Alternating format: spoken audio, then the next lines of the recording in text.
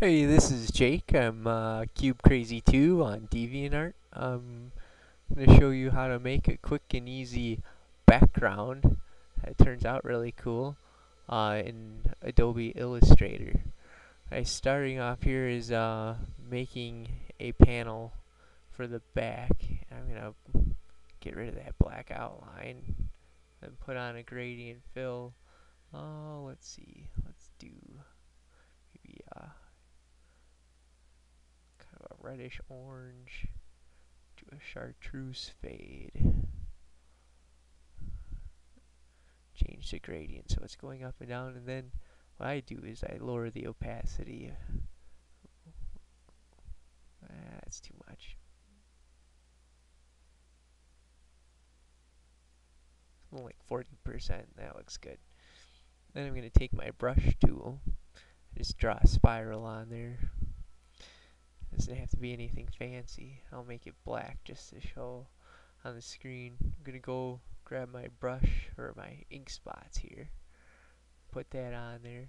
Now you can edit those. I don't know if people know that, but change the size.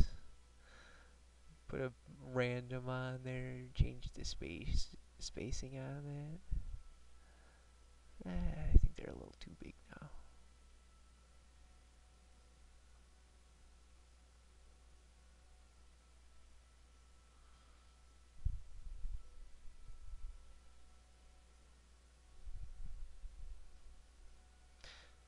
Just mess around with the settings until it looks cool.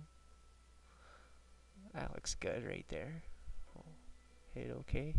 Now you're going to want to hit apply to strokes, because then we can change the color of this guy here. I'll move him down a little bit. And so what I usually do is make it white.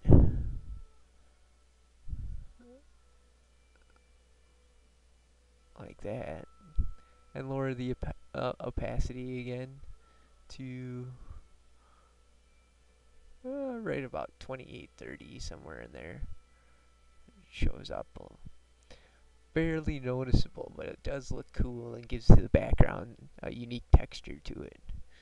And so then you can just start throwing in a foreground, but that's what I do for an easy background in Illustrator.